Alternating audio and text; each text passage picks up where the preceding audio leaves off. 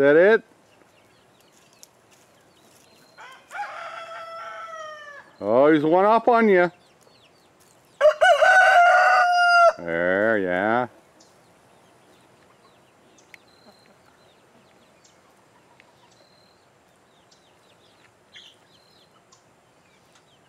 Alright.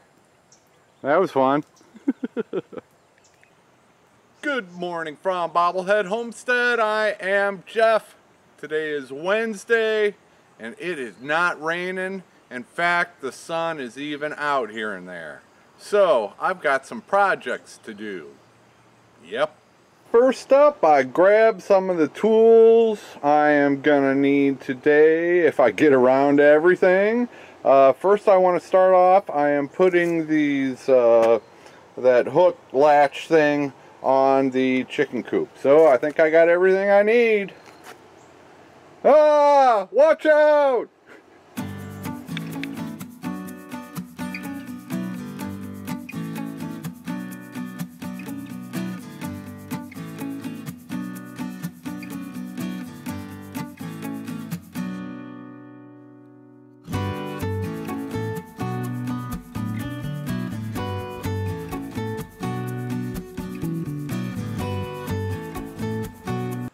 Still got butterflies. Is that a monarch? I think that's a monarch. Doesn't have the line at the bottom of the tail. I'm learning. Oh. Where'd you go, dude? There he is. Okay, back to work. Next project. This nesting box has not been great. And I knew it was just going to be a throw together temporary thing. Yeah, I had 2 days from the time that I found the Welsmers on Facebook until I got them. I had 2 days to get prepared for 9 new hens coming. So they are laying eggs in there, but they're laying eggs someplace else also. So I need to make some modifications. That front board isn't tall enough, all of the hay's coming out of there, and they're not using the 2-end nest boxes. It's probably too short for them. So here's where we go.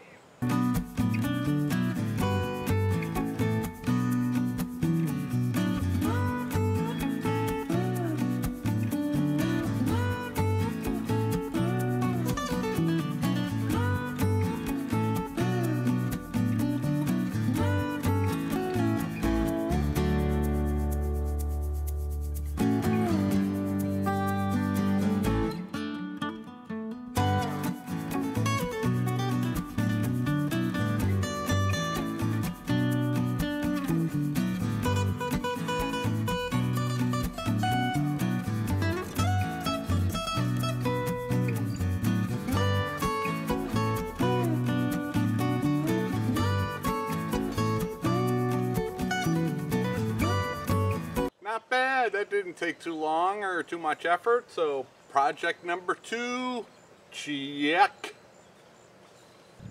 Now before I put the nesting boxes in there, I use this opportunity. Grab some more hay and put it in there just in big clumps. They'll they'll put it where they want it to go. I'll just say that. And that just collects their poop at night. And I pile it up for, well, I'd like to do it every 4 or 5 days, put a new layer on there. And then every, well, it depends on how many chickens there are, blah, blah, blah. But every, I don't know, 2 to 3 weeks, I will rake it out and start over again. And the stuff I rake out is either goes directly on the garden or is composted. Oh, and while I'm doing that, it's also time to put some diatomaceous earth down.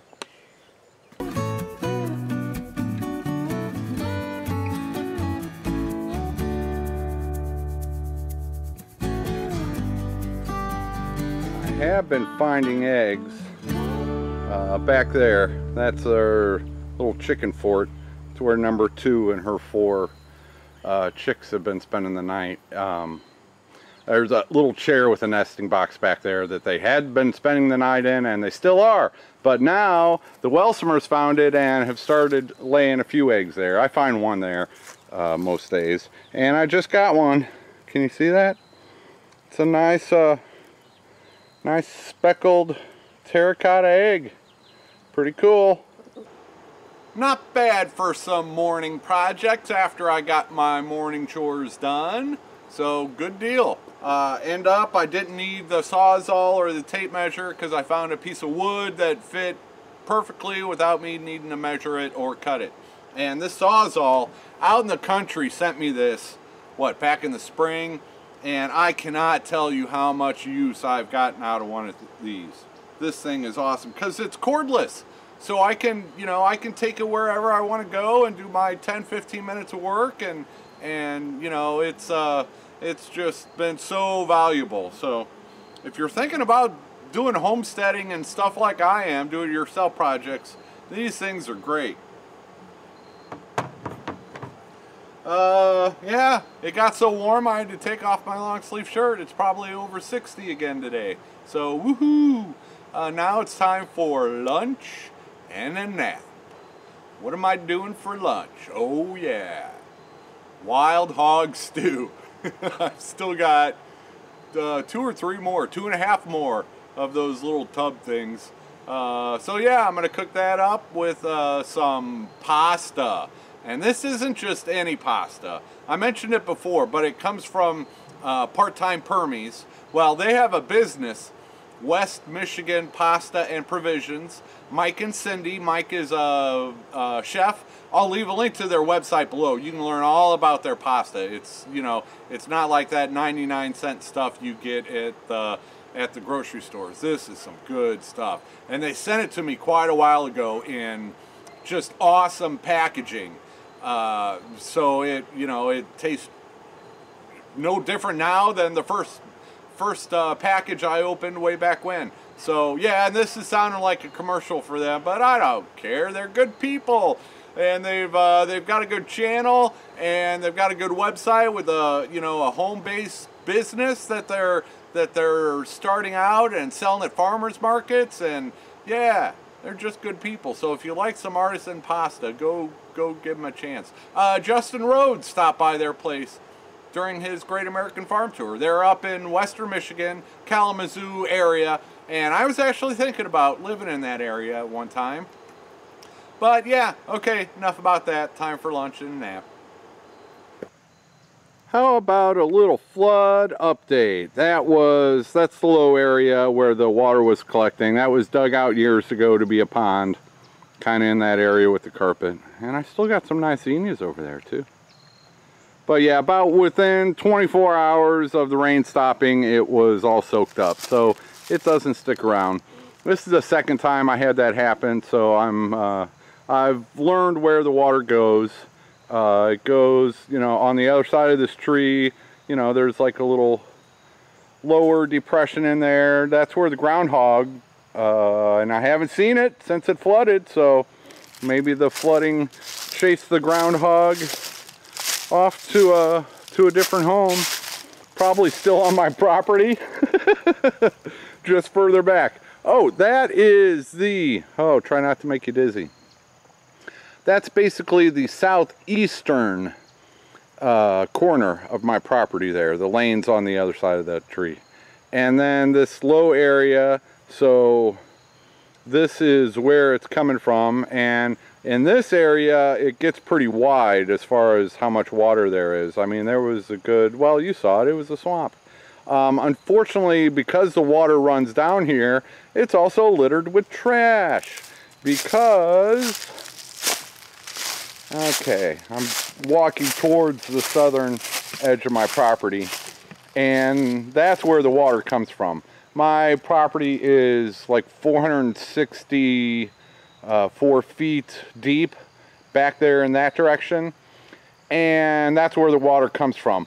It's back there that I would like to build a pond maybe someday, and then do swales that zigzag down through here to capture all of the water. The back the back edge of my property is, well, my property is lower than my neighbor's property, so that's where it comes from. And then on the northwestern corner, I've got a high point up there, and so it goes down the hill and it all meets up and then starts a little stream that comes through here. So that would be the best place for the pond, because that's where the water gathers first. You know, it might only take an inch of rain to fill up a pond back there, as opposed to, you know, where the pond was dug out here. It might take 4 inches of rain before the water gets all the way down to that low point.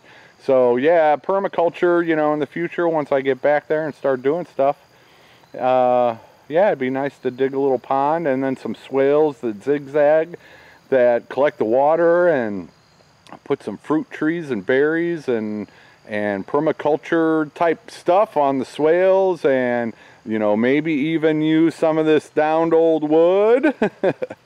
You know, that can be a hugelkultur swale back there. You know, use what you got. So, okay, yeah, that's an update on the flooding. Oh, and of course, Fifi has to follow me, don't ya? Yeah. I bet Bob would be out here too, but it's his day inside. Grumpy's outside today. He hung around for about 10 minutes and then took off in the woods. So that's an improvement. Usually he heads straight for the woods, but today he hung out for about 10 minutes, so. Right, Fifi? Do you know where Grumpy's at? You don't know where he's at, do you? You probably don't care where he's at either. While I'm out here, I want to point out I've got these popping up. And this is in the area where the bulldozer came. This is, you know, where that old shed house thing was. And there were some daffodils that were planted on the back side of that old shed house thing. So I think that's what those are. And there's a bunch of them popping up around here. There's a nice big, oh, let's go take a look at this one. There's a nice big patch of them right here. So I'm going to have to dig them up. But that one, you can see the bulb at the bottom. So I don't know if those are daffodils or what. But, and I'm not, well, yeah. Oh, let's go walk over there. Somewhere in this area is where I want to move all the irises and daffodils and gladiolas and lilies and all that stuff. But it's been raining so much, hasn't been able to get back in there with the bulldozer. So yeah, it's kind of cool having a bulldozer sitting on your place for a few days. Anyway, so he's got to finish up that before I start transplanting all of those bulb type perennial flower deals. Not exactly sure where I will put them, because I also want to put the chickens over here next. So, but I don't know. I don't know. I take it as it comes. But yeah, this is where I want to move all those daffodils and stuff. But I've been having to wait for this this project to be finished. No hurry. That is an old tire rim that was out here, and yeah, that works great as a stand for the water. It keeps it up off the ground, and so they don't get it dirty quite so fast. So yeah, that thing's been working great. I've got another one around here somewhere. I need to start using that one too. Rye Wildberry, how you doing today? You've been crowing an awful lot. I think that means you're happy, doesn't it? Yeah. Well, you guys got some, you guys got a little salad. The neighbors stopped by with some leftovers for you. We always appreciate that. 4 more eggs this afternoon. 3 from my whiting true blues. So I got 1 from 3 out of the 4 of them. And then the bottom right that's from Vicki Lawrence. She was the neighbor's hen. No clue what breed she is, but she's laying up a storm. I'm enjoying that. Hers are like a light brown, and they're more rounded than the whiting true blues. And the whiting true blues, that one's an extra large, and then the other ones are probably larges. And they, you know, they keep pumping them out. So I am, yeah, and we're getting cockadoodle dude in the background. Yeah, I'm happy with the ladies. I got I gotta start eating more eggs and giving more away until I start hatching them, that is. I've been getting a few suggestions about using the mobile home pieces to build a tiny cabin for myself, which, yeah, it isn't a bad idea. There are resources in there, and you know, brainstorming, that's not such a bad idea. There are a few good reasons why that won't work for me, and as soon as this car goes by, I'll tell you about that. This is where I'm thinking of putting the tiny cabin. Right at that white thing is the water well. So right there in front of the water well, hopefully between that tree, if not that tree can come down, but right in here, you know, something 10 by 20, 12 by 24 in that size range. And then the water well will be on the back of the cabin, and so I'd get rid of that housing that's on it now and do, you know, just like a lean-to shed thing on the back of the cabin to house the water well. I could also put the water heater in there. That's one thing I can salvage out of the mobile home, is the water heater, assuming it's still working at that point. And I could put a water filter in there, and so stuff like that. So yeah, that's where I'm thinking of putting the tiny cabin, is right in front of the water well, right where that old cabin shed thing was. And you know what? Those things, if you get them small enough, they are easily moved. And there are companies out there with the proper equipment that can do that. But back to why tearing up the mobile home is not the best idea for me.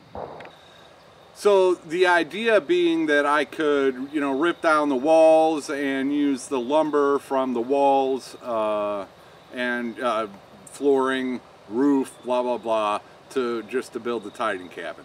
One problem with that is I'm still using the mobile home and I'm still living in there. So there are basically only two inner walls, one on each side for the bedrooms. And so there's not a lot in those inner walls that could be salvaged out of there to use. And I need my front bedroom. I need to live in there. So I can't tear apart, you know, my living space in order to get a few boards. So there's just not enough boards on the inner walls to make it worth it. That means if I were to really try to use all the wood out of there, I'm having to tear down the outer walls, and that compromises the roof. So, you know, the roof would have to come down in sections, and, you know, it's just, I could do that after I've got a cabin and after I've got more storage available to me, but I have to use the mobile home while I'm building the tiny cabin. It's, you know, one or the other, not both at the same time. So yeah, and I plan on using I'm using it to live in. I'm using it for storage, dry storage. It's not bug-free or temperature, humidity controlled storage, but it is storage nonetheless. So, you know, if I start ripping the outer walls down, you know, I got to come up with some other place for storage. The other thing to keep in mind is that it's going to be a lot easier to give this away and have somebody haul it off the property if it's, you know, basically in the shape that it's in now. If I start ripping the outer walls and the roof down, it's going to be a lot fewer people who would be willing to come and haul it out of here. I already know somebody who will take it off my hands, you know, once I'm done with it. But I'm not going to be done with it for a while. I got to build a tiny cabin, then I'm going to need more storage for myself and stuff like that. And I'm still using that. I want to use it over the winter to start seeds indoors, and so it's just not the best idea for me to rip apart that mobile home. You know, right now, if I left it pretty much intact the way it is, somebody else who wants it for storage, well, they'll just haul it out of here, and that's, you know, that's a lot less work for me. Because if I start tearing it apart, you know, somebody who, you know, they're not going to want it. There's not going to be as many people who want it to either, you know, fix it up themselves or for them to use it as storage. So then I would have to be, you know, it would be a ton more work to get that thing out of here piece by piece myself than to give it away how it is and have somebody haul it out of here. So it's just, you know, it's a good idea to use the resources you've got, but in this case, it would make things a lot more difficult than it would save for some 2x4s. Can't use the flooring. Might be able to use a little bit of electricity's all shot, plumbing's all shot. So really, what I can use out of there is the water heater, maybe the garden tub that's in the back bathroom, may be able to salvage that and use it in a tiny cabin. But other than that, there's just really not much in there that would be useful for me, that would save me a lot of money. You know, the lumber, that'd be a few $100, and that's about it. So it's really not worth all that effort, losing my storage space, losing my space to raise baby chicks, losing my space to start seeds, and losing my living space in order to save a few $100 on a tiny cabin. So, yep, that's my story, and I'm sticking to it. I just got interrupted. Neighbor goes by. Something cool is going to happen tomorrow. I really do believe that I didn't think would ever happen here, and you'll just have to stay tuned to my next video and see if it happens. If it doesn't happen, I'll tell you what it was, but I think it's going to happen, and it's going to be pretty cool. Okay, everybody, take her easy. Thanks for sticking with me, and I'm back in action. There's so much stuff coming up, so stay tuned. Yeah, we're getting a good pet session in, huh? Yeah. I don't even, you probably can't hear him purr. He's purring up a storm right now. Yeah. Yeah.